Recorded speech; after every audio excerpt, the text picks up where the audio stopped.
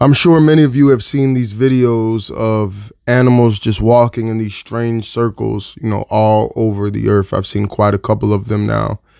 And so many people are wondering, is God trying to warn the earth of something that is about to happen, something that is coming? We know that in biblical times with Noah, the animals came two by two, to the ark.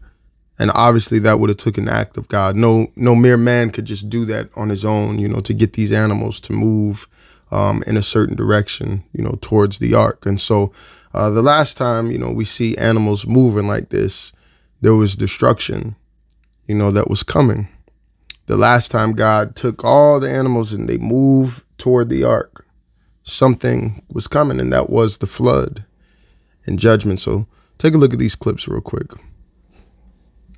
Just looking at these fish and the different animals, I mean, it's happening all over the place. There's a lot of clips of it, and it's just strange. It's odd. But the thing is, God knew it was going to start a conversation, so for whatever reason, you can say whatever you want to say. Like, God knew this conversation was going to come up, and that's what I find most interesting about it. Now, some people, just like with everything else, they might try to come up with some scientifical, super smart answer. Right. But the reality is Acts 2:19 says, "And I will show wonders in heaven above and signs in the earth beneath, blood and fire and vapors of smoke." Luke 21:24 says, let's start 25. "And there shall be signs in the sun and in the moon and in the stars and upon the earth, distress of nations with perplexity, the seas, and the seas and the waves roaring. Men's heart failing them for fear, and looking after those things which are coming on the earth, for the powers of heaven shall be shaken. And then shall thou see the Son of Man coming in a cloud with power and great glory. And when these things begin to come to pass, then look upward and lift your heads up, for your redemption draweth nigh." All right. So the Bible gives, warnings that there will be signs in the earth and signs in the heaven. There will be strange things that are happening. And when these things begin to happen, look up, for your redemption draweth nigh. I've said this over and over again. Many people mock. They say, well, you guys have been saying Jesus is coming for, thousands of years. But if you look at the times that we're living in, we're so Sodom and Gomorrah-ish. And every time, the world gets very evil and wicked, God was ready to move. Sodom and Gomorrah was so wicked and so evil, in the days of Noah. The Bible says, as in the days of Noah, right? So shall it be, when the Son of Man is getting ready to return. The world gets so wicked. The way that I always think about it is like the Tower of Babel.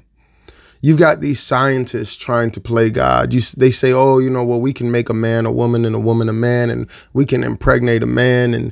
And you know what? There's just so many things that they're trying to do with science. They're too smart for their own good that it's gotten to the point where they're actually playing God. We see that they're putting chips in people, right? Once again, science trying to play God. We'll put a chip in you, what I'm saying, with all your information.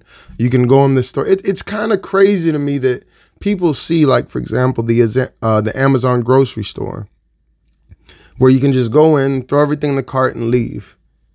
And for all of these years, we've been warning about one day getting chipped and the mark of the beast. Like, we're literally seeing the beast system be built right in front of us. And now we're seeing this weird thing with these animals going around, and we're seeing all the political chaos, the wars, the rumors of wars, Russia and Ukraine, and people don't want to believe. A lot of people, they're just under such a strong delusion. They want to believe, oh, we'll just die and that's it. We're done. No, there is a creator that's in control of this earth, that is allowing there to be sign after sign after sign. Just think of it like this, like you're standing in a train station and they got the signs up telling you when the trains are coming. God has given us sign after sign. Choo, choo. Lighten it up. The final train is coming. You better be ready. You better have some oil in your lamps. But before he comes, there's going to be a shaking. There's going to be a great shaking to separate the real from the fake. That gray area where a lot of people have been hiding, God's going to do away with that. He's going to shrink it where you're going to have a choice. Either stand or bow to Baal. This stuff is nothing to play with. Y'all be blessed. Be encouraged in Jesus' name. Please go stream the music. If you feel like partnering with us, go to www.marcusrogersministries.org. It's greatly appreciated. There's a million things that we're trying to do for the kingdom. Love y'all.